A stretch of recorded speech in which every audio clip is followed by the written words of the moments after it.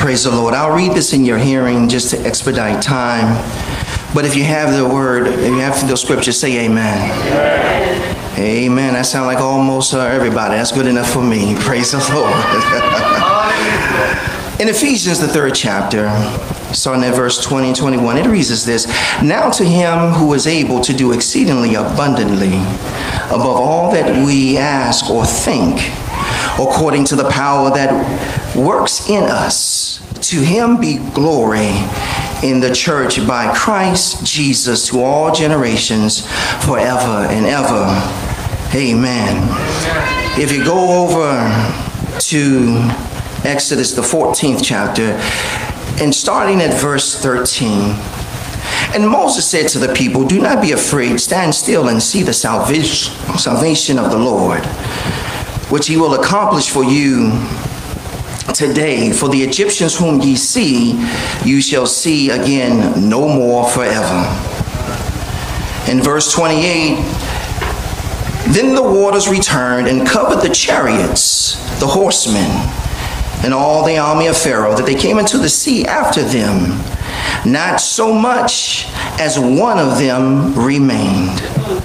But the children of Israel had walked on dry land in the midst of the sea, and the waters were a wall to them on their right hand and on their left.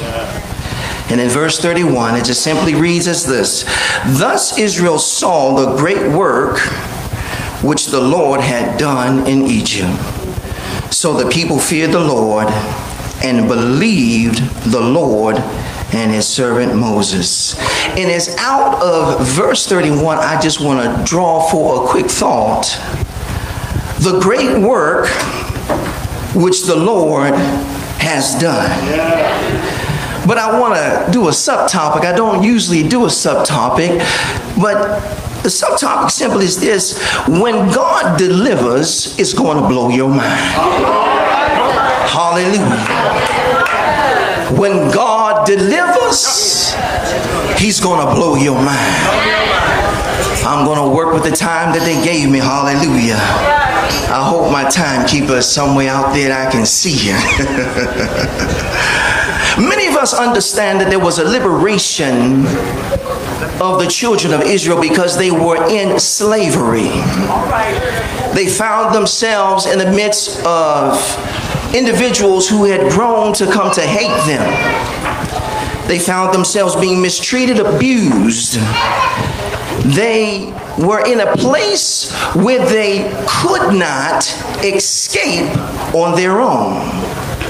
And if you look at what the children of Israel were going through, sometimes we find ourselves in a similar situation. Right. Amen. Where you can't break free from the circumstance. It seems like it has a grip on you. It has a hold on everything that you're about. And you're wondering, where is God in my situation? Thank you, Lord. And it's a natural thing that when you're being suppressed or oppressed like this, you will start to develop some hatred for your oppressor. Hallelujah. You're so trying to figure out where God is that you forget about God and you start trying to work things out on your own. Hallelujah. Oh yes, oh yes. But I'm so glad that the Word of God, hallelujah, gave us this story as an example. If you open your Bibles, if you still have them open, in Romans the 15th chapter, in verse 4, it simply says that for whatsoever things were written in times past, hallelujah, were written for our learning, that though through patience, hallelujah, sometimes you got to have a little bit of patience, hallelujah, when God's working this thing out, hallelujah, and the comfort of the scriptures, hallelujah, that might have hope, hallelujah. I'm so glad, hallelujah, that God did not take away the hope, hallelujah, amen, out of the situation. Glory. So like the children of Israel, they find themselves where they were being oppressed. But then here's what happened, hallelujah. We're going to speed on through this thing. If you look at the the text, and if you understand the story, they had just experienced 10 plagues, hallelujah, that broke the grip and hold of Pharaoh on them, hallelujah. They had just come through a miraculous move of God, hallelujah. How many people have found themselves where you've experienced a move of God, hallelujah?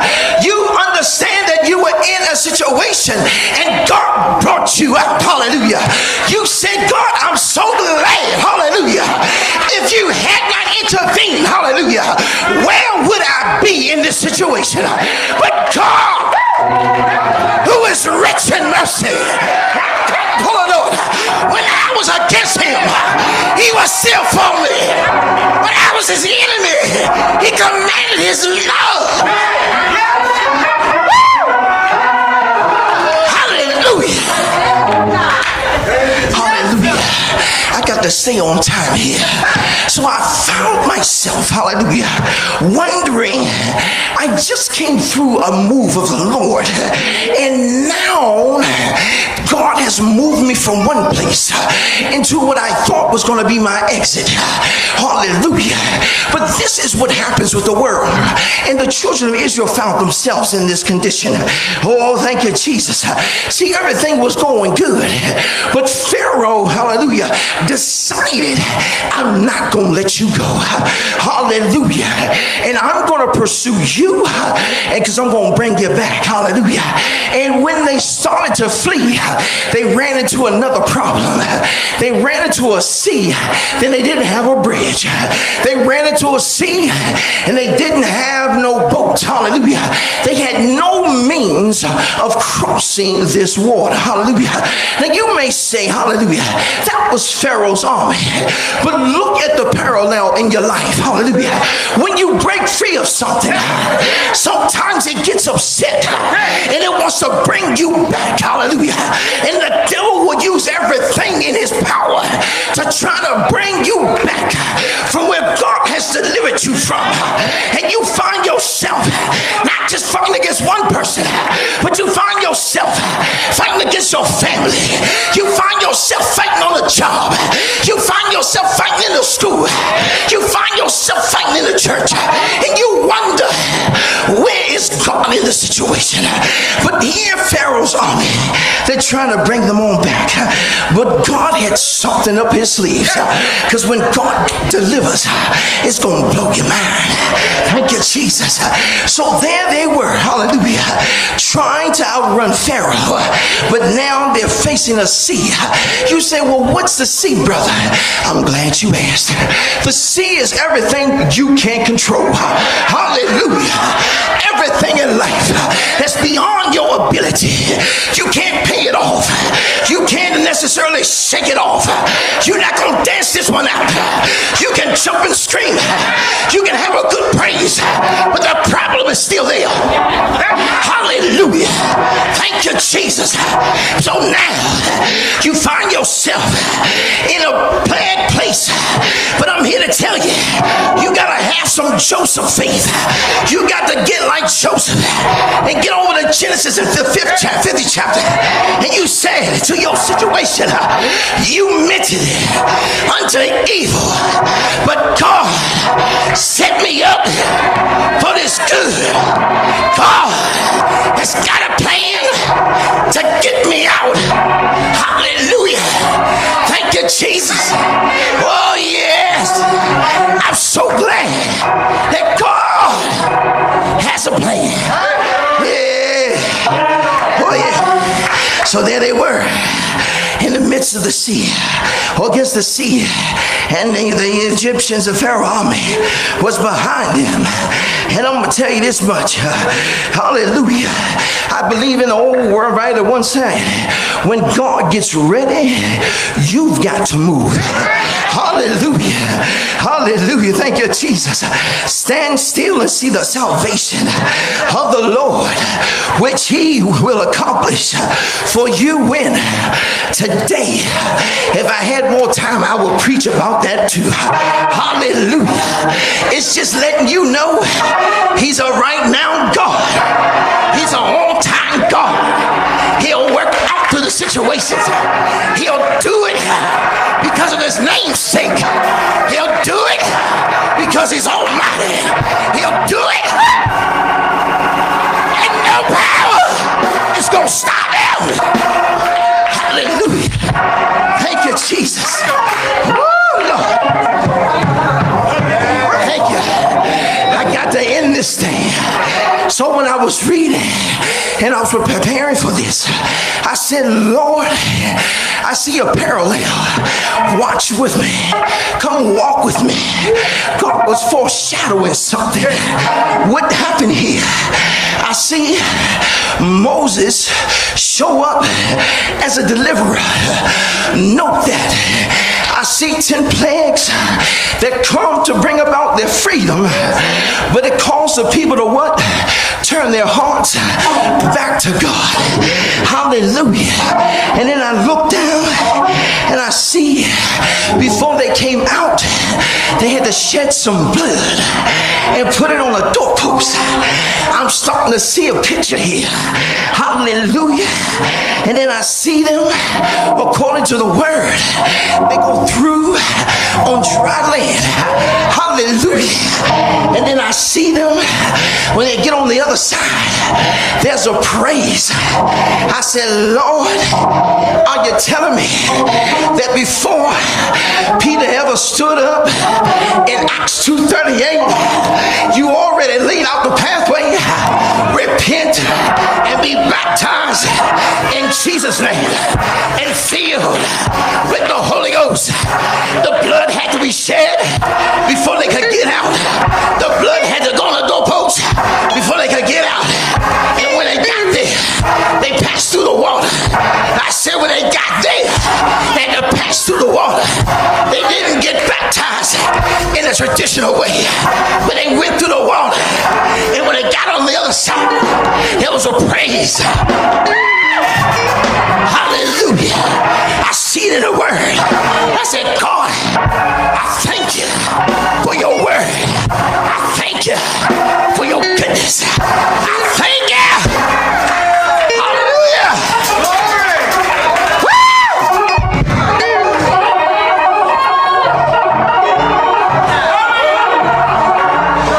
Hallelujah.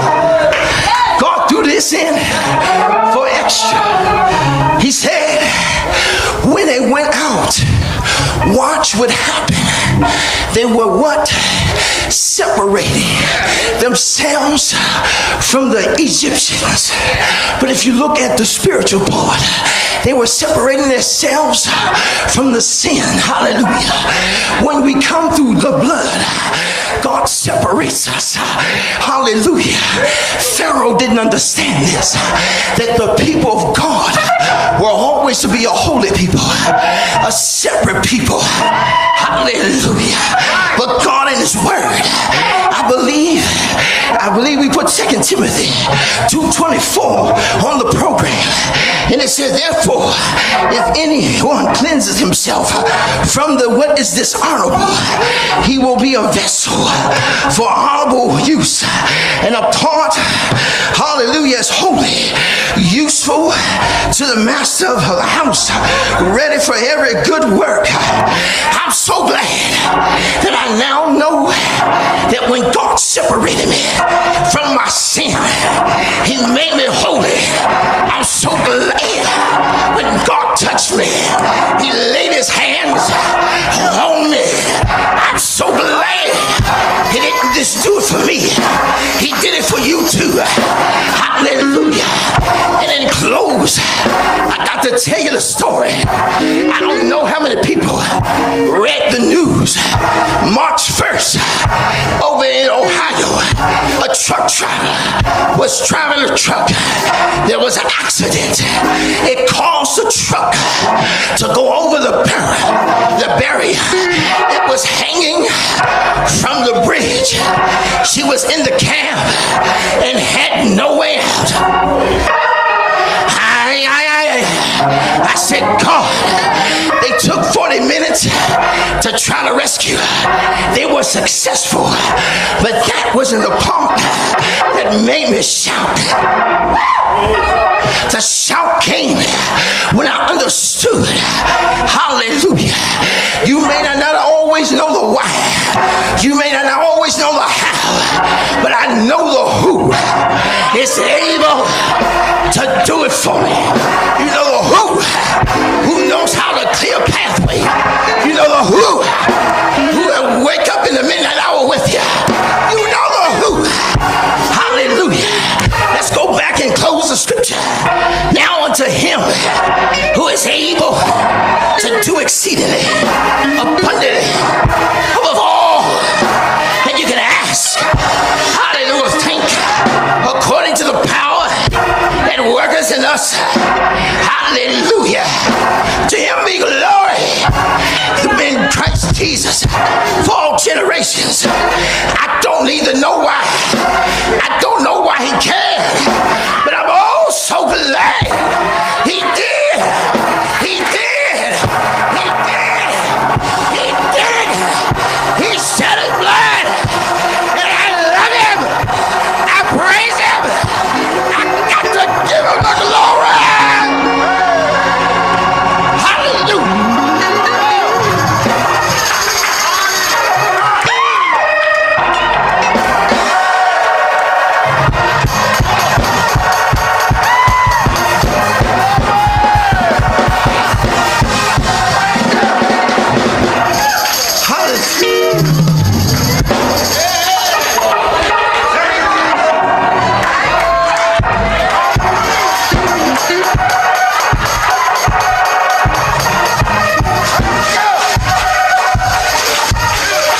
Come on and give God the praise. Hallelujah. Praise God for the word. He will deliver. Hallelujah. Thank you, Jesus. Thank you, Jesus.